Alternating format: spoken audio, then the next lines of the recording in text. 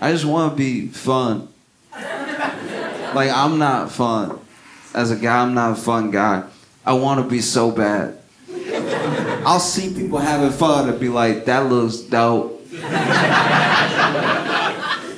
And I'll tell you this, there's nothing less fun than catching somebody watch you have fun. Because that happens to me all the time. There are times where I'm standing to the side and I'm watching somebody have fun. And no matter what you're doing that's fun, as you catch somebody watching you have fun, you stop. You stop immediately what you're doing. You'll be having fun, whether you're dancing, you be riding go-karts, whatever. And then if you just see someone off to the side like me, like, yeah. You look like you're having a good time. You are immediately not having a good time. It's the worst. It's so bad. I hate it. I don't like being the one to do. I didn't know that when you at a party and people are dancing and you are not dancing, you watching them dance. I didn't know you're supposed to move your head to the rhythm. I didn't know you're supposed to move your head to the rhythm side to side. I didn't know that's what we were doing. Like when people are dancing and they're over there, you're like, yeah, I didn't know it was that. I've done two very off things. One, I didn't know I was supposed to move my head if I was watching people dance, and I was supposed to move my head to the beat. So one time there were these people dancing, and then they caught me watching them have fun when I was being completely still. And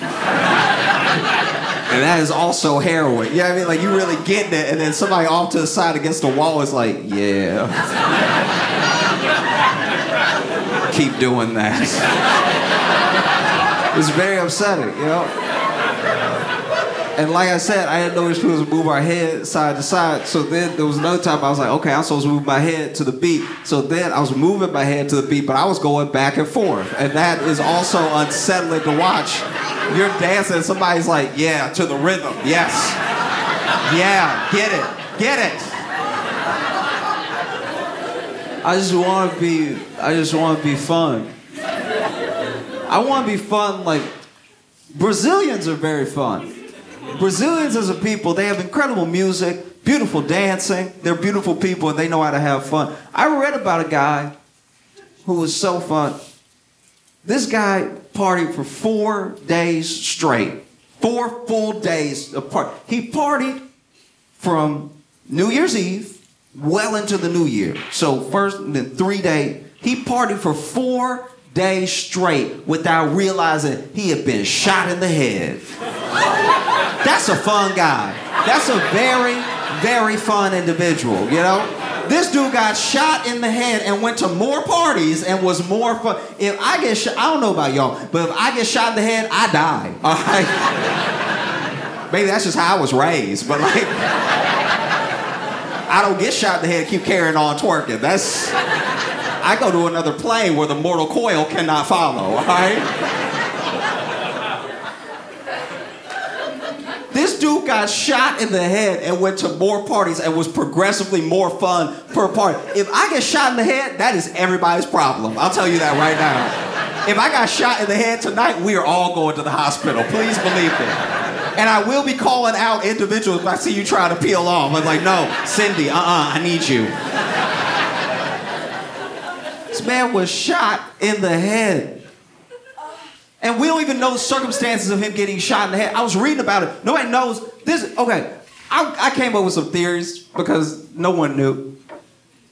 I think there may be, you know how guys can be at a party, you're out here dancing or you're walking with your drink, somebody bumps into you, doesn't apologize. Now we have a problem, right? So now you get nose to nose trying to get them to apologize. Then you get loud and everybody's watching. And then you get like fully, you know like when dudes do this, like this full on in my face, our noses are touching.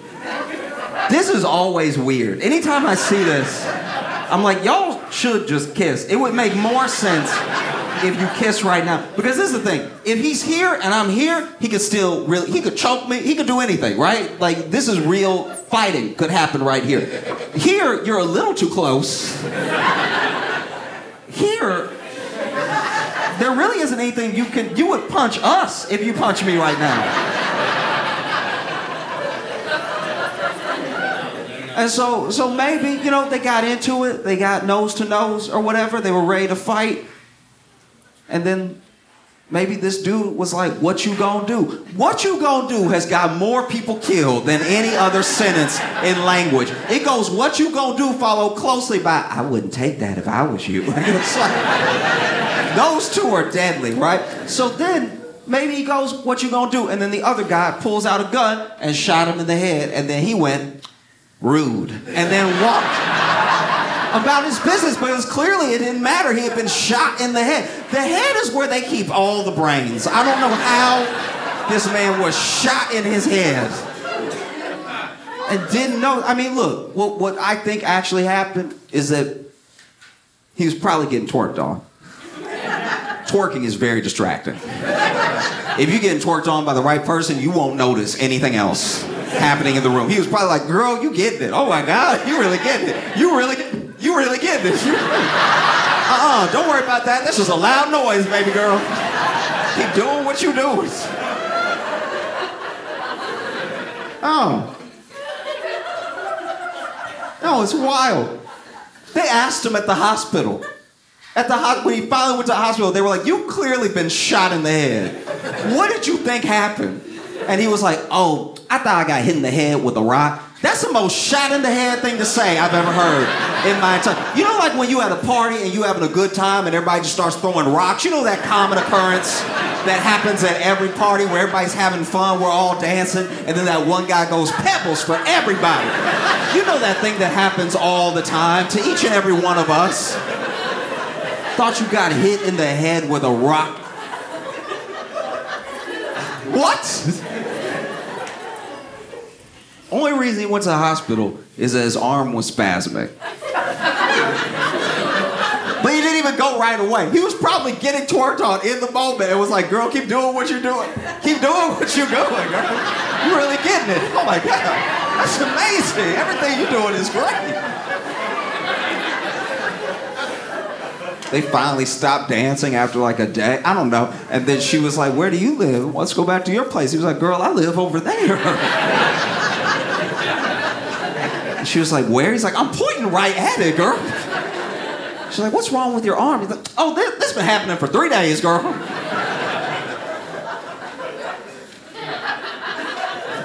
I saw this video of this guy who was at a white guy in Alabama that was at a Bass Pro Shop. So far, whole story checks out, right? So far, nothing is out of the ordinary, right? And this dude is very much on drugs. I don't know what drugs, but I know drugs, right? He's on drugs. Now, the story starts in the parking lot. He drives up to the Bass Pro Shop, and he immediately drives his car into a light pole at the Bass Pro Shop in the parking lot, and then he backs up and does it 8 more times, chops it down like a tree, right? And then he gets out and walks in the Bass Pro Shop. So you already know my man is ready to play. And so walks in the Bass Pro Shop. The video starts where it starts, so I don't know what happened in between. I don't know when he got naked. All I know is this dude... The video starts with this dude, and he just been doing cannonballs into the Bass Pro Shop fish tank. So these fish are all compromised, all right?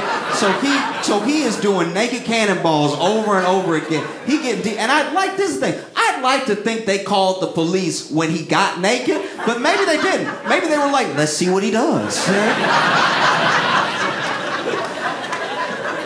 And so my man is just climbing up, dunking, and then you can tell he's on drugs because he's speaking drugs, right? Because then in the video, he swims to the front of the tank and he's like, and when I heard that, I was like, that's drugs. That's not the native tongue of any land. And so the police come. So now we're going to switch for a second from people recording him on their phones to the police body cam, right? So police show up. They see him in the fish tank, and they see him, and he waved to them. It's not really phased. And so then they are trying to figure out how he got up there. So then they go ahead and they start climbing up some of the rocks, right? So then they turn, police body cam, they turn, and when they turn to him, in the tank. He's gone. And so you're like, okay, he on drugs, but is he magic? Because that's a different situation. Can you imagine if a magician is on drugs? David Blaine already like that. Imagine David Blaine on drugs.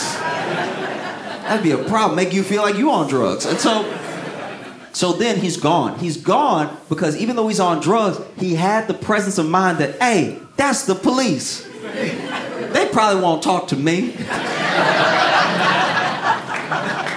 And so then he jumped out of the tank. But the tank is like 18 feet high, right? So this man, naked, jumped out of the tank just onto the ground, and he landed Family Guy style, right? So this dude has knocked himself out on the ground, right? And he laying over here like this, like he just fully passed out. And you can even hear a cop through another cop's body cam turn, and he's not there, and then they see him on the ground, and you hear another cop go, oh shit.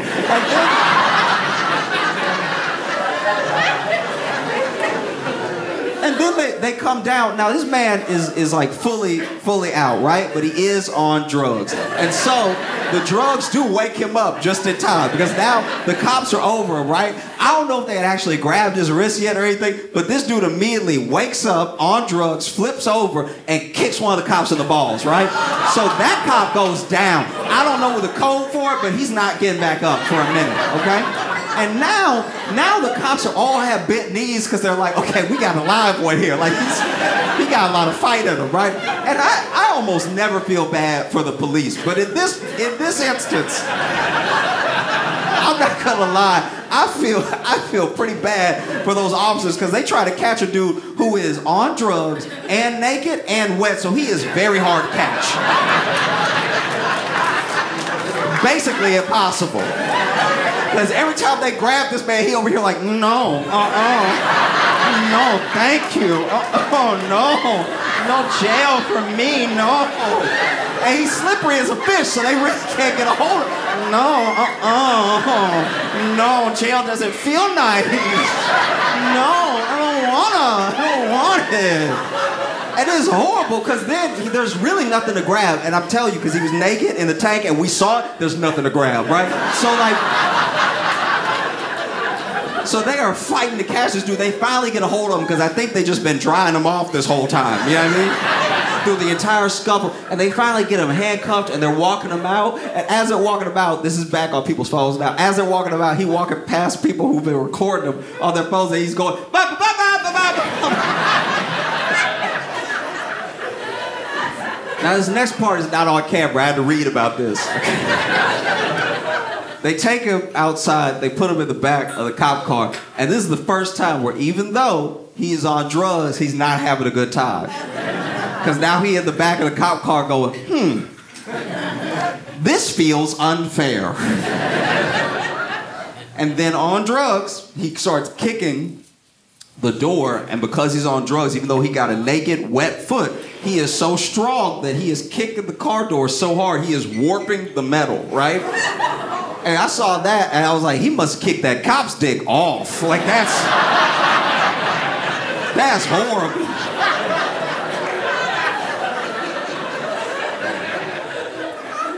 Police had to come out and make a statement the next day where they were like, we hope that his actions on camera will lead to better decisions in the future. Also, we expect Officer Ortiz to make a full recovery.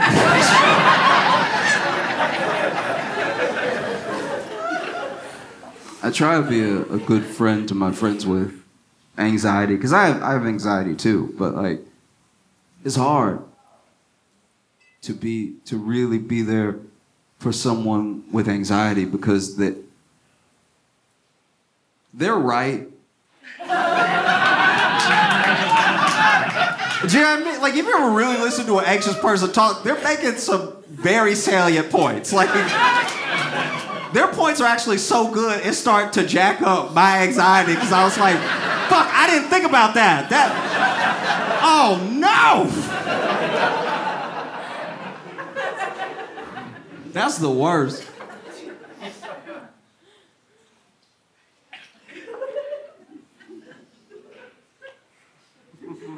I'll tell you this, one time, One time a friend called me. And he was not doing well at all.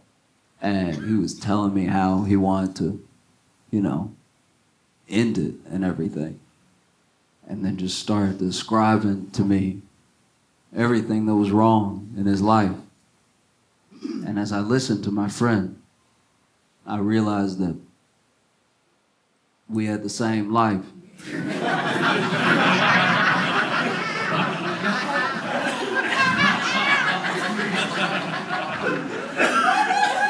And I'd be lying if I said I'd get a little defensive. Because he over here telling me, he's like, I can't do it anymore. I'm a grown man eating TV dinners every night. And I'm like, well, maybe you're doing your best, all right?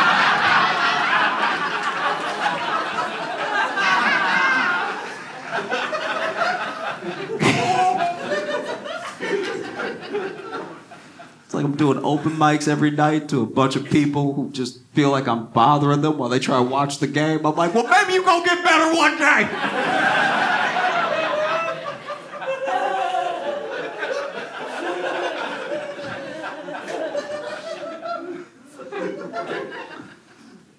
It's weird how much anxiety there is over the election. Like truly nobody's happy. Like everybody's like, You even feel how it got in here? Everybody was like bummed out. You know? It's odd, right? Because it's like a rematch nobody wanted.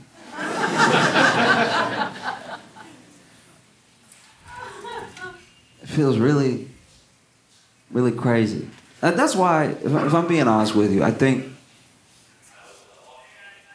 try to think a lot about how to solve big problems, right? And I'm not a doctor. I'm not an engineer. I'm not even helpful, all right? But I think about how to solve big problems.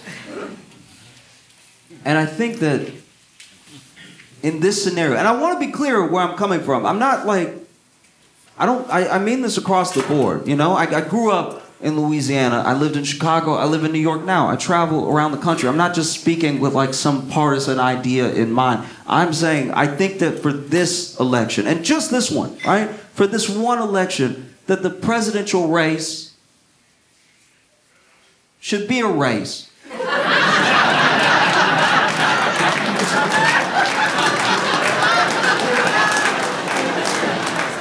Because no matter who wins, I think we will be more astonished than upset. You know what I mean? Like, no matter who wins, we're gonna be like, I didn't know he had it in him. That's wild. When I